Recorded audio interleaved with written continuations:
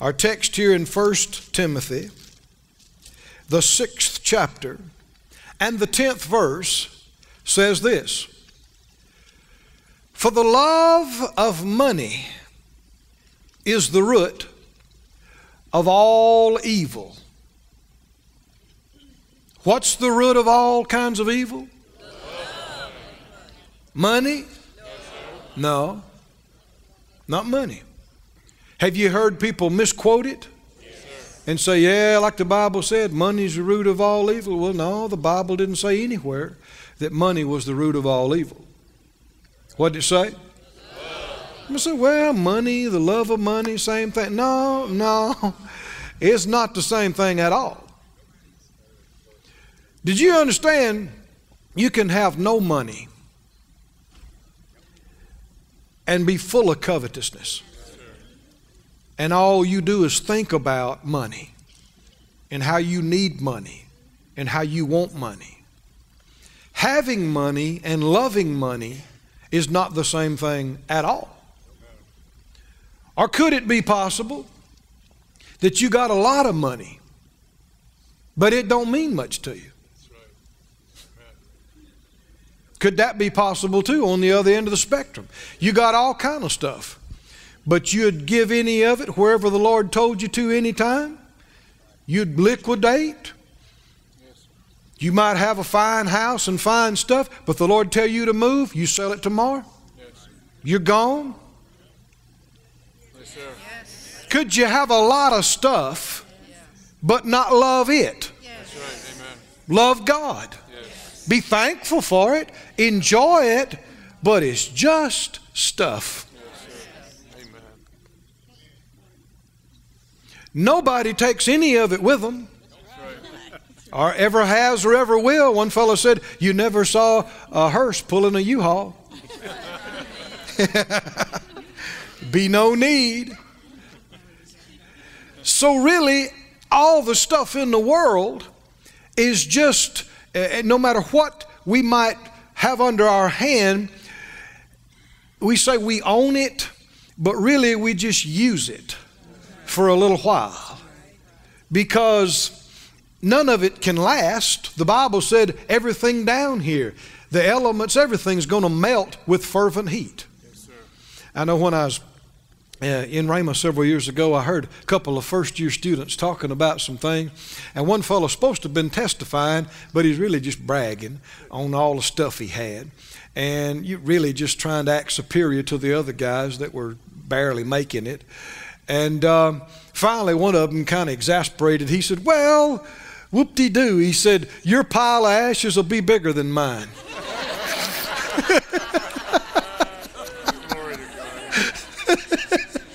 Because that's where it's all going. Yes, sir. Every car, every house, every piece of clothes and jewelry, every property, every building, everything.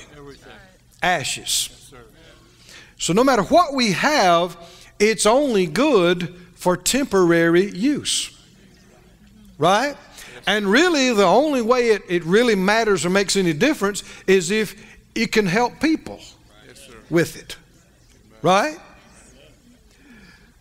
Well, we looked into this. He said the love of money is the root of all evil, which while some have coveted after, that's another way of saying loved it, they have erred from the faith and pierced themselves through with many sorrows.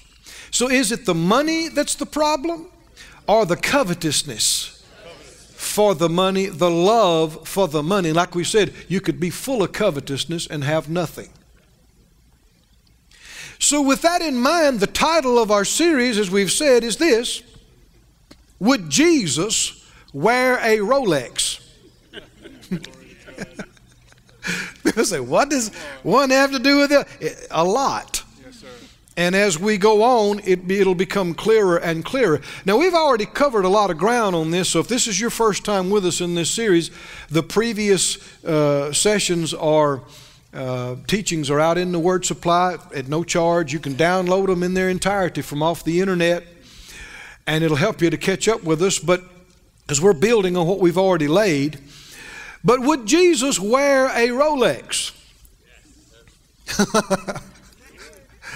Some people would answer very adamantly, no. No, he would not, and neither should you. And there are some people that feel quite strong about people that get, well, I should say people that are angry. They're angry. They particularly get angry if preachers have much prosperity. Do you know what I'm talking about? There are people that get irate. And a lot of times in their mind, they're saying, well, Jesus would never have anything like that. Jesus would never drive anything like that. Jesus would never live in anything like that. Well, we covered on our first session a whole lot of what Jesus did and didn't do, and why he did it and didn't do it. So you need to get that if you're still asking those questions. But let's go on today. Go with me, please, to Matthew 7. And let's talk about what's going on. We went into some detail about who it was that said this expensive gift that was given to their minister should have been sold and given to the poor. Right? In the Bible, there's a story about a woman taking a super expensive thing and giving it to her preacher. Right? And then there was one who said, this should have been sold and given to the poor instead. And a lot of people quote that like it is a quote from Jesus. Don't they? Oh, that should have been given to the poor. They shouldn't spend all that on that. They shouldn't do all that on this. They shouldn't have something that expensive. They shouldn't have something that's extravagant. That's just excessive. They should put that in the gospel. They should put that for the poor. Did Jesus say that? No. It should have been given to the poor. No, now, who said that? Judas said that. So these folk are in some bad company already, aren't they? Bad company. And I want us to examine this. The Bible said, Judas said, this should have been sold and given to the poor. Is he judging Jesus? Is he? Yes, he is. What? How's he judging Jesus? He's saying, you shouldn't have received that. You shouldn't have let her do that. You should have taken that and given it to the poor. You don't care enough about the poor. You care too much about yourself and not enough about the poor. And I care more about the poor than you do.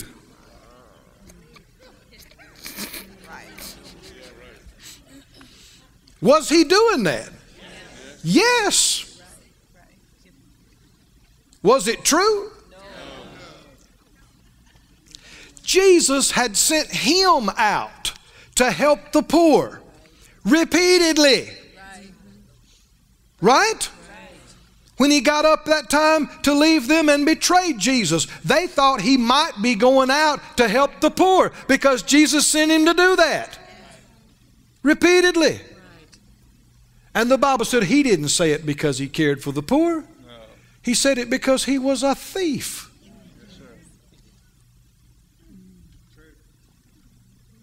But what I wanted you to see is he judging Jesus? I said, how would anybody ever judge Jesus? Same way they judge people today. Exactly the same. And when you say they should have done this, that's too much. Oh, that's ridiculous. That's just extravagant. Oh, that's just excessive. You're saying, I care more about the poor than you do. I care more about the gospel than you do. And if you say such a thing, I want you to know it's coming back to you.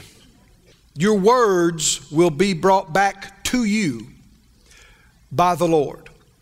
If you find fault and you criticize somebody else's prosperity and their possessions, their wealth, you will never have it. And I want you to have it. I said, I want you to have it. You say, well, I don't care. I don't want it. Well, then give it away. Give it away. Be a blessing. Nobody said you had to keep it all.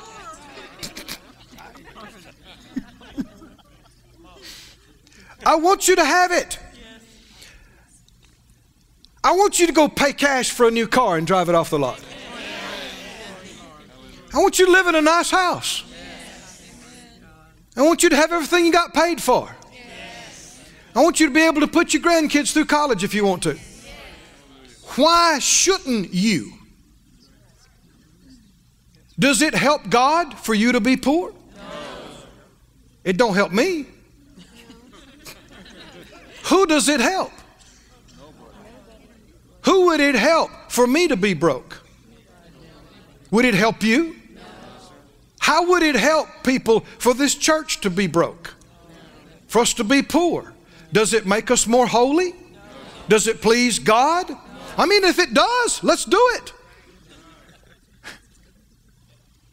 If it's going to save people for me to be poor, let's get poor. If it's going to help people for this church to be broke, let's do it. It doesn't help God. It doesn't help the kingdom. It doesn't please the Lord. It doesn't make you spiritual or holy. It just makes you poor.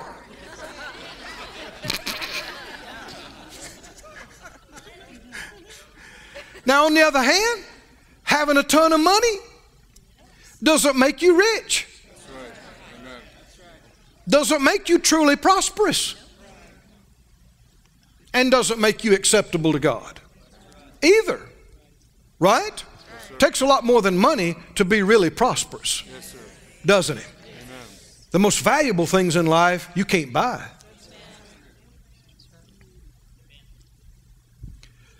There's a lot of deception. There's a lot of confusion in these areas. And I don't want you to be kept out of nice things. I don't want you to criticize and condemn others for their stuff and keep yourself from ever having it. And I don't want you to judge others and you wind up being judged. In Matthew 7, are you there? Yes. Matthew 7 verse 1. Jesus is talking. Red letters. Yes. Right? And what did Jesus say? Judge not that you be not judged. Everybody say that out loud with me a time or two. Judge not that you be not judged. One more time. Judge not that you be not judged. Do you want to keep from being judged? Is it a big deal that you not be judged? Oh. What happens when you get judged? When you get judged means when you are in need, you get no grace. No grace. And instead of being protected, the destroyer is allowed access to you. Are other ways of describing being judged. Remember 1 Corinthians 11 talks about if we will judge ourselves, we won't be judged. But when we are judged, what happens? We're turned over to the destroyer. He's allowed access into our lives. Is it important that you don't get judged? Yes, sir. Oh, brother. And so, what would keep you from being judged? We see one thing, judge yourself. But then what else? Do not judge others. Now, most Christians know this verse. And most folk could go, oh, no, don't judge, don't judge. And yet they're doing it almost every day. When you judge another, keep reading. Judge not that you be not judged. Keep reading. What's the next verse say? For with what judgment you judge, you shall be judged. You'll be judged with what? With the same judgment you judged. And with what measure you meet, exactly the way you measured them, it shall be measured to you again. I'm believing for, I've gotten some new light on this more than I've ever had in my life, just in the last couple of weeks. And I'm believing for light to come throughout the church in this area. I do not believe most Christians are aware of this like they need to be. Aware of what? That when you judge somebody else, those very words are going to be brought back to you by the Lord. He's going to hold you to them. To what you said they should do, He's going to judge you for doing or not doing. Friend, it is extremely serious. Because when you judge, you're saying, I have light. I know what is right. Well, that's what we're judged by. You're judged by what you see and by what you know. Remember, Jesus in John 11 talked about this. He said, I'm come that they that see not might see, and they that see might be made blind. And the Pharisees said, what, are we blind too? He said, if you were blind, you would have no sin. But now you say, we see, so your sin remains. When you're saying, oh, I see it. They're poor stewards of their finances. Oh, I see it. They're so wasteful. Oh, I see it. They're just blowing money on that, and they could give that to the poor, and they should give that to the poor. Oh, I see it. They should be putting that money in the gospel. Then you have said what you see. You will be accountable for what you say you saw. Not for what they do, but for what you do.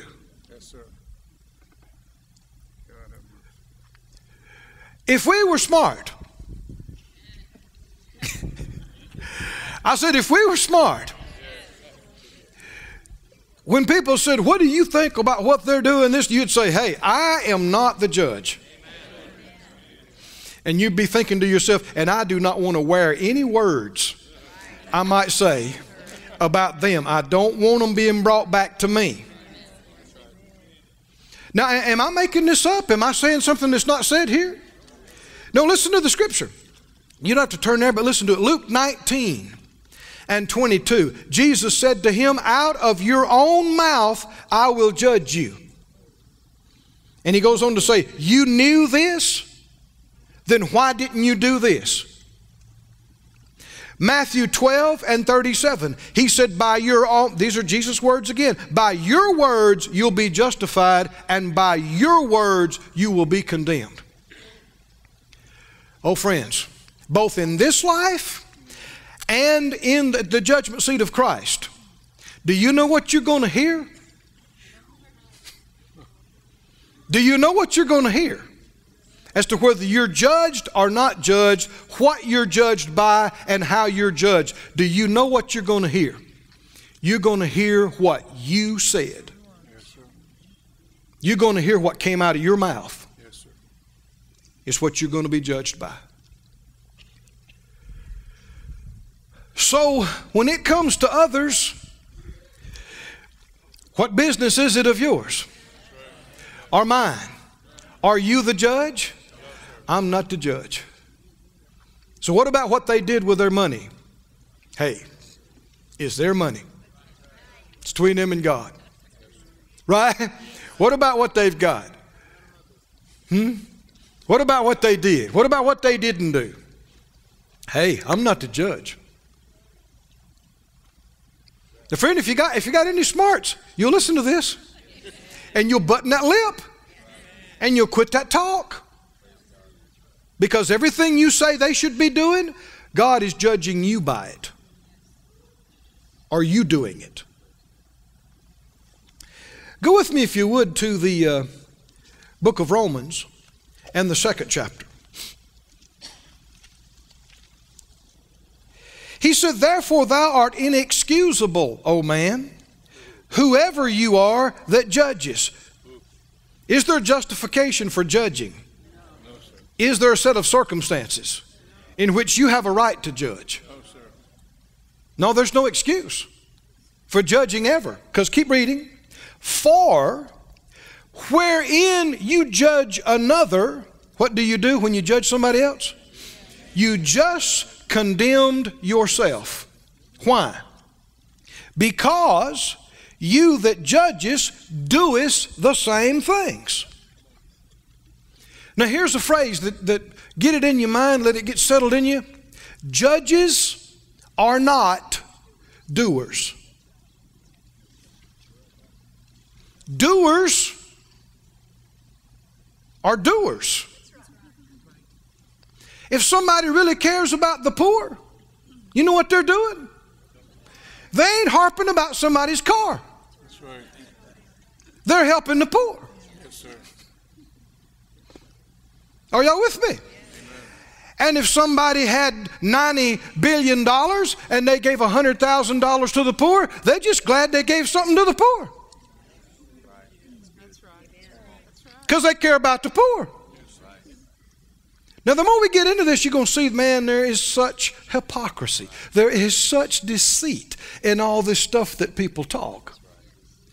But people that are always hollering about what other people should be doing, you can write it down.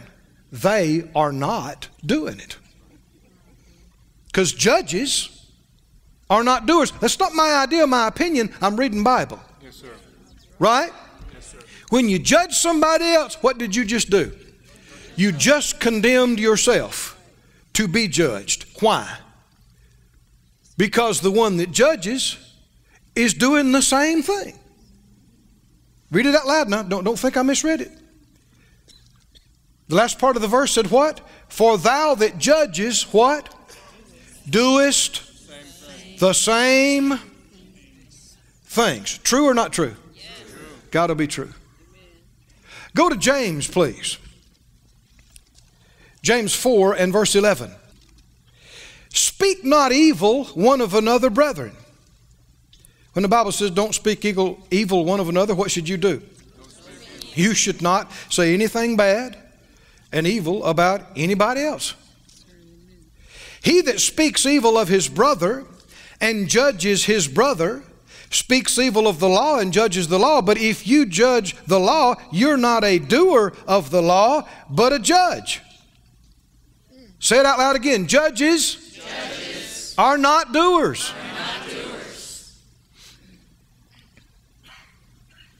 They should give more. Sure sign you're not a giver. That's right. They should pray more. Sure sign you're not a prayer. They should witness more. You just condemned yourself. Yes, sir. They should put more of that money in the gospel. They shouldn't spend so much on that building. Those words are going to be applied to you about what you spent on your curtains. Amen. You thought you were talking about them, but you're going to hear those words again one day that came out of your mouth. They could have sold that airplane and put that money in the gospel. And yet you never sold a car and put it in the gospel. And you will be judged by it. And you'll be asked, why didn't you? You said that's what people should do. You said you knew it. You said you saw it. You said you knew it was right. So why didn't you do it?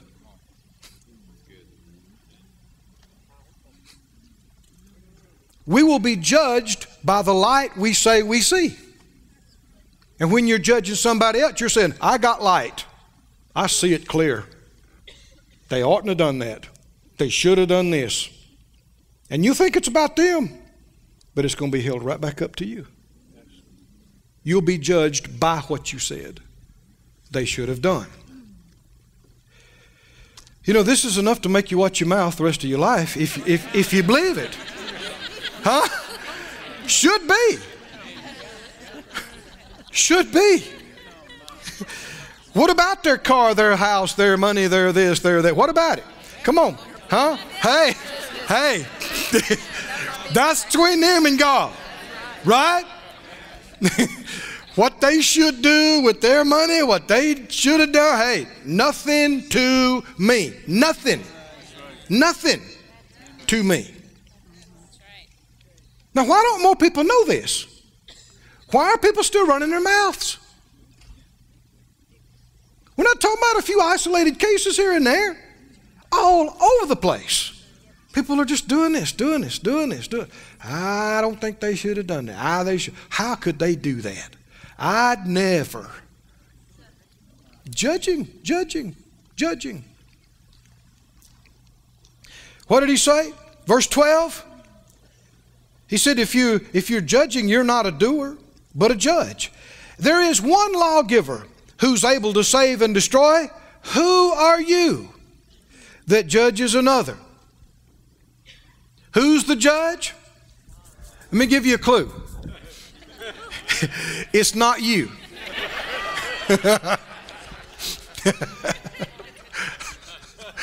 Who's the judge?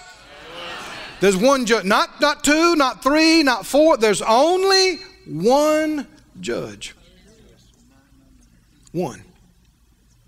Let him handle it. It ought to be a relief to us.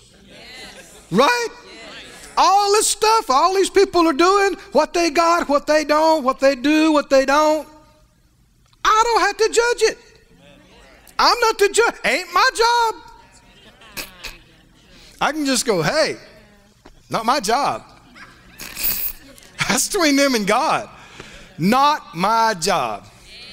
Well, what do you think? I've had people take me out to lunch, ministers, under false pretenses, so that at the proper time they could ask me, what do you think about what Brother so-and-so has done? And they looked at me surprised sometimes when I say, I don't. What do you mean you don't? I don't think about it. Well, I know you've got an opinion. I don't let myself have an opinion. Oh, come on now. I know you have a thought. No, you're not listening. Because I have found out that whatever I say, if I open my mouth and say something about them, I'm going to wear it. I'm going to be held up to it. I'm going to be judged by it. So I got nothing to say except I love them. I want to see them do good. And if it is a problem, I ain't the judge. It's between them and the Lord. Let's pray for them. If they need to see something, Lord, help them see it. If they need to get it right, Lord, I said if.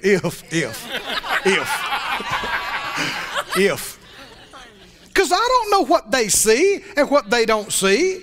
And God judges them according to what they see. Sin is according to what you see. The light you have.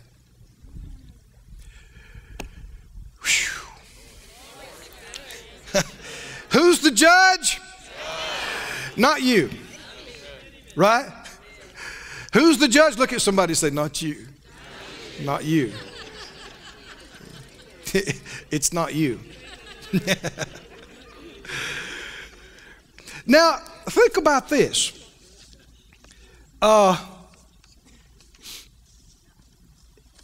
If this is true, and it's got to be because the Bible says it is, that people who are judging others are not doing it themselves.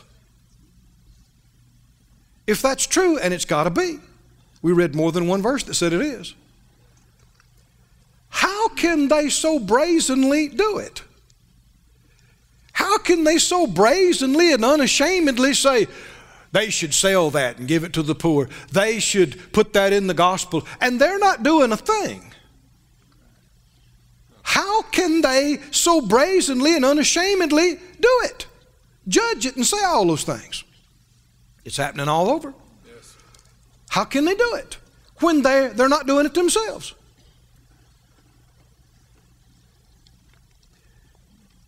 It's because they consider themselves exempt. that it doesn't apply to them. I mean, it's easy enough for a lot of folks to talk about others, what they should do with their big house and their expensive car and their jet when they have none of them. And never expect to have any of them. Then they believe it could never apply to me.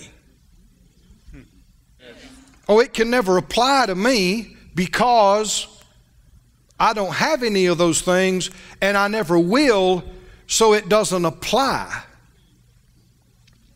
Now that's one reason we said whatever you condemn, you cannot have. You never will have.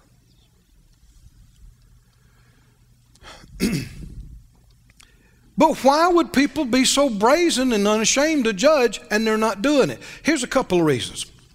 I've heard people say this, well, I'm not a preacher. I don't claim to be a preacher. So? What does that mean? Well, preachers are supposed to be poor.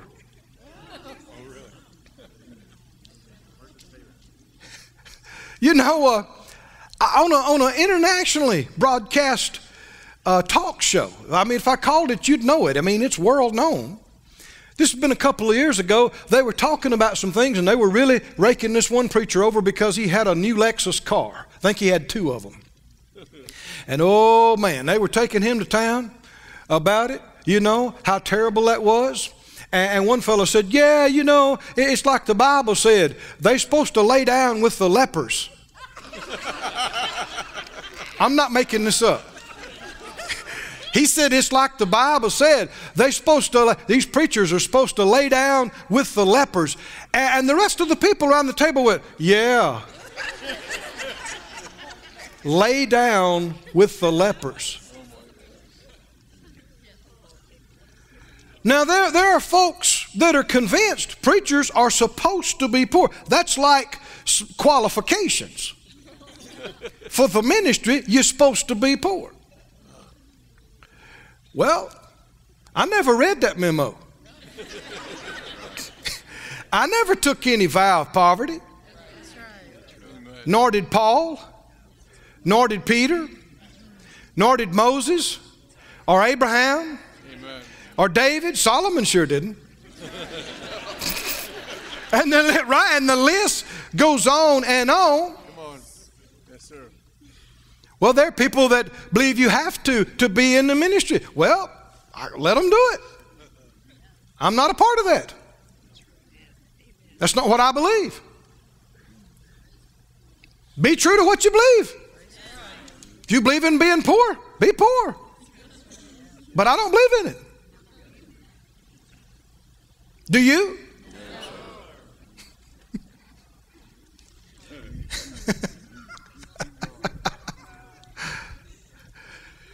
I'm not a preacher. Well, scriptures that so many times people like to quote and talk about, I want you to listen to them. Luke 9:23, Jesus said, if any man will come after me, let him deny himself, take up his cross daily, and follow me. Who does that apply to? Everybody. Any man. Is that a preacher verse? No, sir. Any man. Luke 14:33. Jesus said, likewise, whosoever he be of you that forsakes not all that he has, he cannot be my disciple. Did you say he cannot be my preacher? No, he cannot be my disciple. How about the rich young ruler? The Lord said, what you need to do is liquidate and give to the poor. Give everything to the poor and come follow me. Was he a preacher? No. Zacchaeus said, I'm going to give half of my goods to the poor. The Lord didn't say, that's not enough. No. It's all or nothing. No. He said, this day salvation has come to this man's house. Was he a preacher? No. These are not preacher verses. Whatever you try to believe about a preacher, it applies to you. Yes, sir. And certainly we've already talked about it. If you judge a preacher or anybody else, you're going to wear it. Yes. You're going to be judged by that. Exactly. People think it's okay to judge others even though you're not doing anything about it yourself, because they're exempt for these different reasons. Because I'm not a preacher. There's quite a few people that are just deaf on preachers and Christians having any prosperity. They are atheists. They're unbelievers. They say, well, I don't claim to be a Christian. We don't claim to be a church. But y'all are supposed to do this, and you're not supposed to have that, and you're supposed to do that. Hold up, hold up, hold up. Well, I'm not a Christian. Then you got lots bigger problems than my car.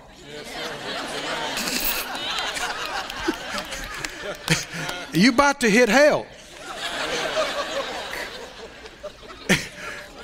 And my house and car is the least of your problems, but you better get real. And why should we believers let unbelievers tell us how believers should live? People who don't go to church tell us how to run a church and what a church should do. They've never been. They're never coming. What is it to them? If we all want to spend $1 million on a big hat,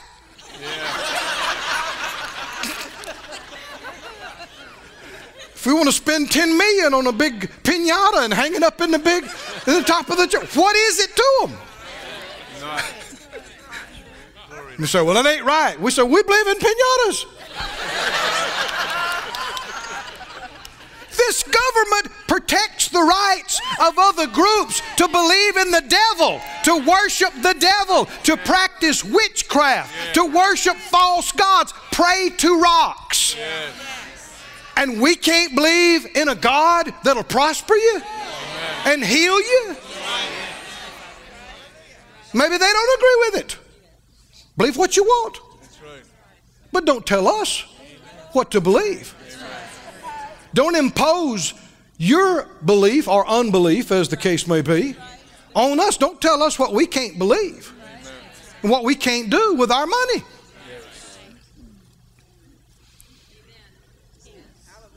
If we all want to have Rolls Royces parked in the parking lot, what is it to them? Glory to God. Thank you, Father.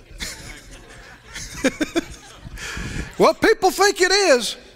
Oh, they think it is. Hey, they're quite upset about things. But I don't think they really know why. Before we get through, I think you're going to see more and more why. There's revelation we can't get to today, but man, keep coming.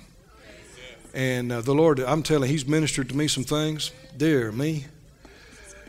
I'm staying up all night and writing pages and pages and pages and pages, and glory to God. I'm seeing some things.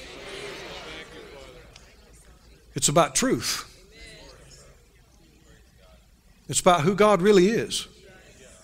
And it's about a whole lot of lying that the devil has done for years, and confusing, and things that's just holding people back. I don't know if you realize how much of this stuff is still lingering on in people's minds and thinking that go to churches like ours. I'm not talking about people on the outside. I'm talking about people like you and me. People can just bring up something, and folks like you and me start apologizing, making an excuse, trying to say, oh, well, I got it on sale, and you know, well, we have done some things for the poor now, and why are you even talking? Why are you ashamed? It's because you believe wrong. You think wrong. Let's get renewed.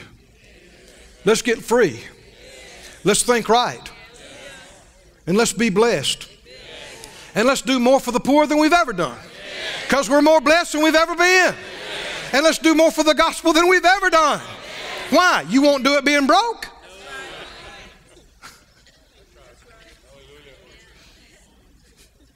Did you find 2 Corinthians 8? Before we read it, let me preface it with this. How can people be so bold to judge others when they themselves do nothing? How can they deceive themselves that it doesn't apply to me if I had their money? It doesn't apply to me because I'm not a preacher. It doesn't apply to me because I'm not a Christian. It doesn't apply to me because I don't have much money. Now this is a big one here. It doesn't apply to me because I don't have that kind of money. If I had that kind of money, I'd help the poor. If I had that kind of money, I'd do things for the gospel. If I had that kind of money, man, I'd pay off churches. Boy, I'd send missions projects. I'd underwrite this. If I had that kind of money, you know what you'd do if you had that 100 million? According to Jesus, whom I completely believe, you would do exactly the same thing with that 100 million that you are doing with what you've got right now. True or not? True.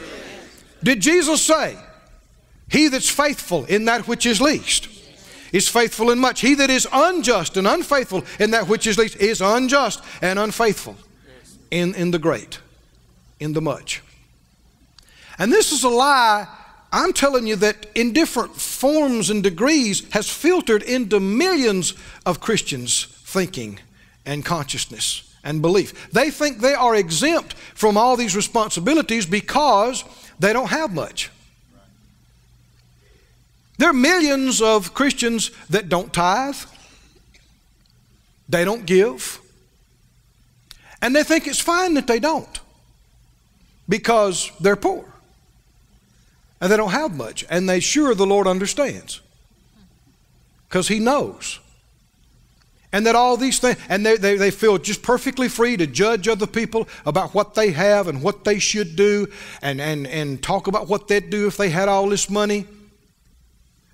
But the truth is, in judging, they are condemning themselves.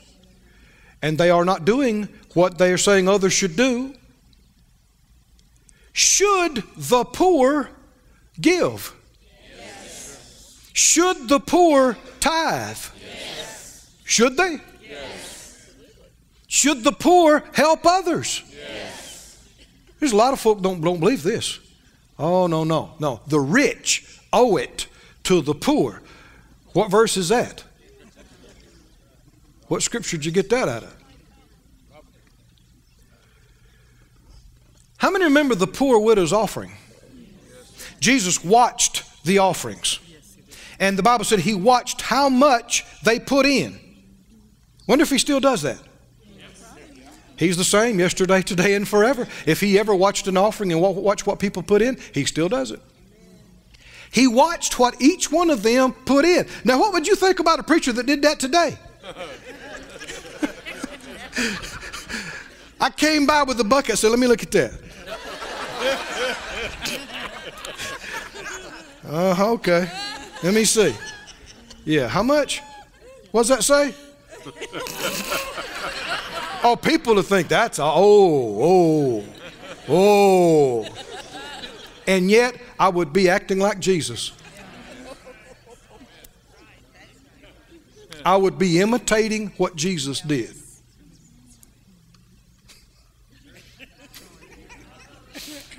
I'd have scripture for it. Acting like Jesus. He watched and He looked specifically at how much each one. I guess He had to be pretty close, didn't He? He came by and He looked over. Okay.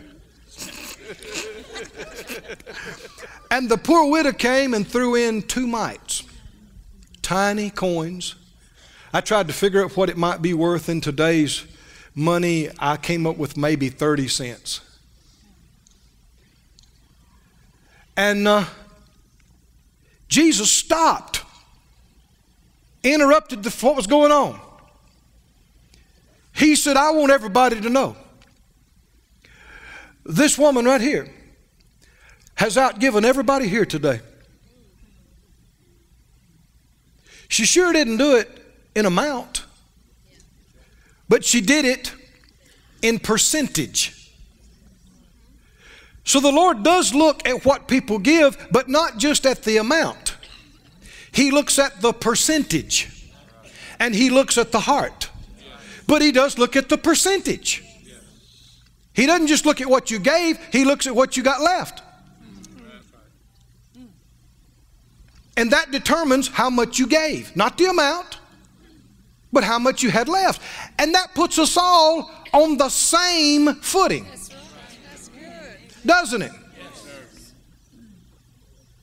And it causes so that one person does not have the ability to give more than the other.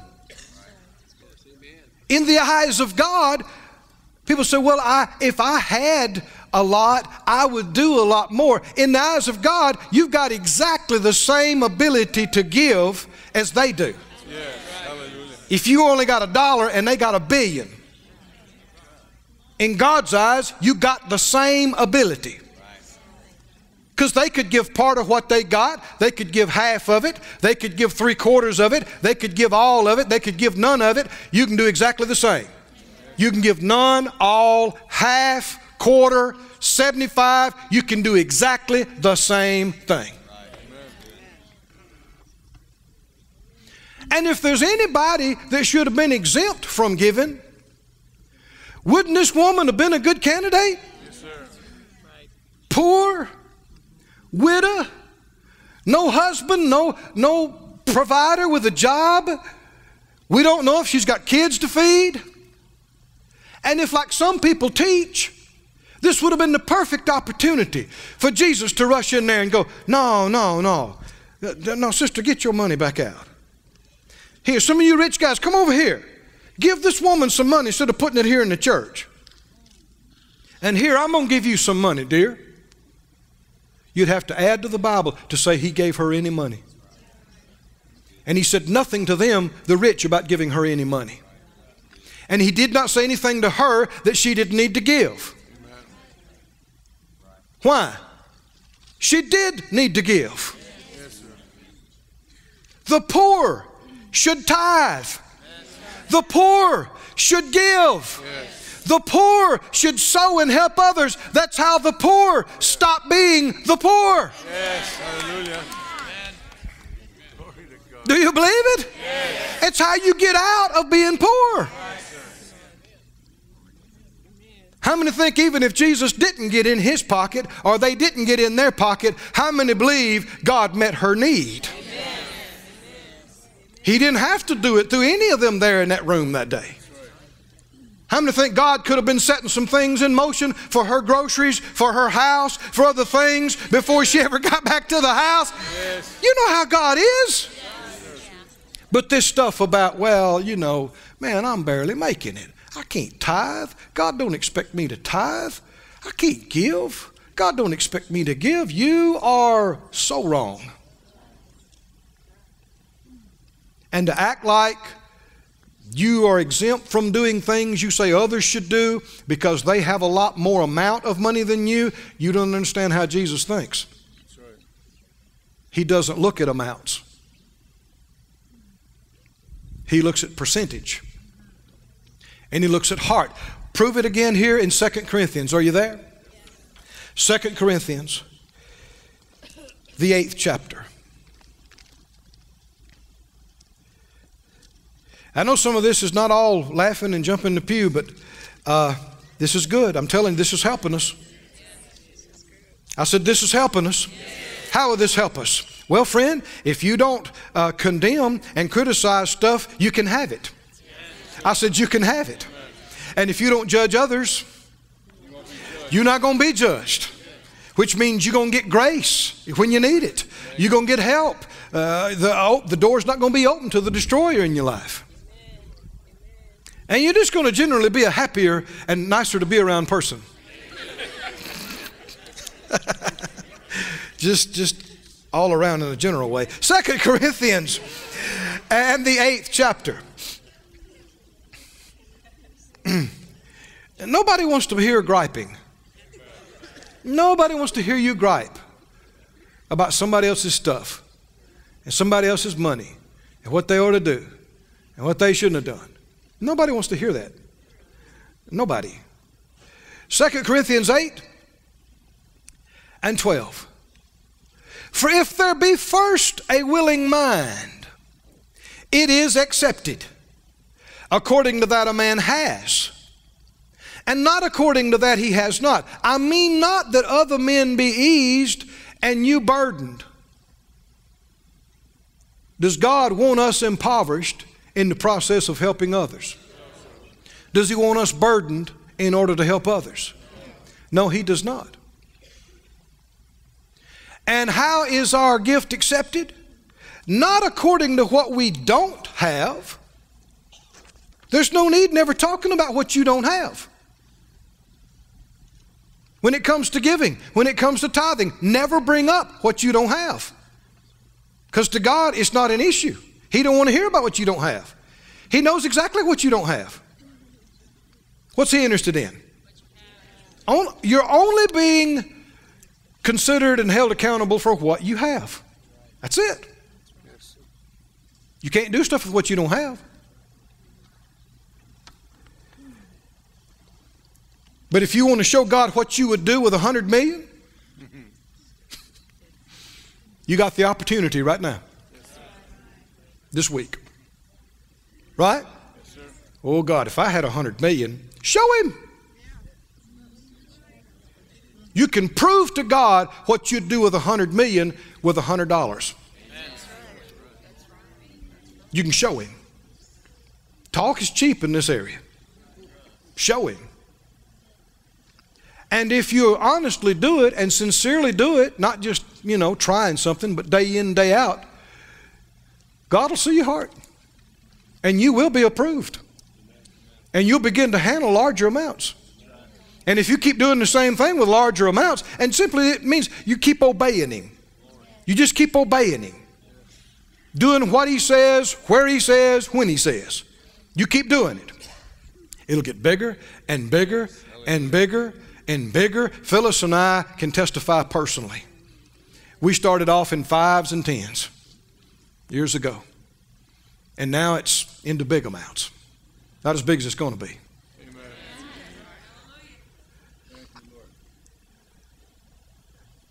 Demonstrate to Him.